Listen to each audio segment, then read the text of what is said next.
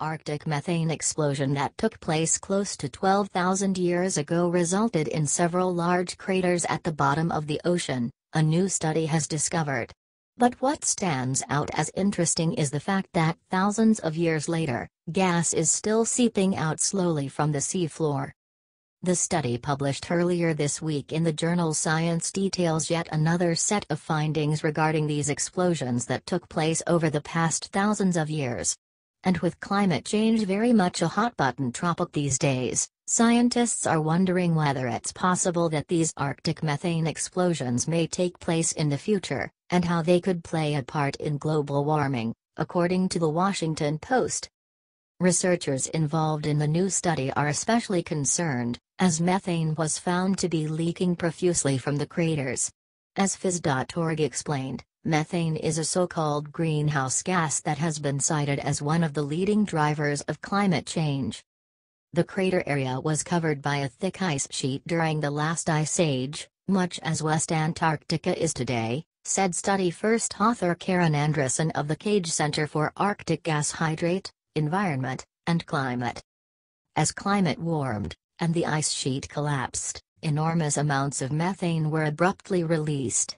This created massive craters that are still actively seeping methane. Andresen said that there were over 600 gas flares spotted in and around the craters, still active long after the original Arctic methane explosion.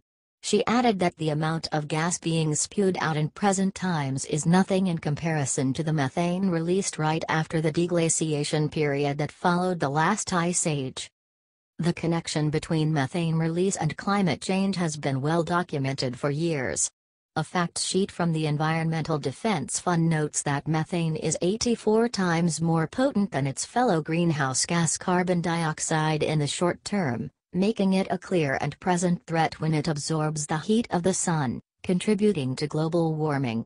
It doesn't linger as long in Earth's atmosphere as CO2 does, but its short-term effects, meaning its effects in the first 2 decades after it gets released, are much more dangerous. As such, the EDF believes that methane and carbon dioxide emissions are both a key concern when it comes to addressing climate change. According to the Washington Post, methane's longer-term effects are similarly deadlier than those of CO2, as the gas could have 30 times stronger warming effect over the first 100 years from the time it is first released. Although some of the craters were first seen as far back as the 1990s, the researchers used newer forms of technology in their study, discovering that the Arctic methane explosion created much larger craters over a wider range than initially believed. Craters found on the Siberian peninsulas of Yamal and Cited only measure about 170 to 300 feet wide and are dwarfed by the ones found by Andresen and her team, which include some that are 3,000 feet wide and almost 100 feet deep. All in all, there are more than 100 craters found on the seafloor of the Barents Sea, an Arctic region that stretches from Norway to Russia. How exactly did such an event happen? Phys.org wrote that the Arctic ocean floor is rich in methane trapped in hydrates, or solidified mixtures of gas and water. These are stable structures under high water pressure and cold temperatures, making them conducive to the frigid Arctic weather. But back when the Arctic methane explosion in question took place, the hydrates built up in mounds and began to melt, while being so overpressured that they ultimately collapsed and released methane into the water column. These events, said study first author Andresen, seem to be rare enough not to cause concern.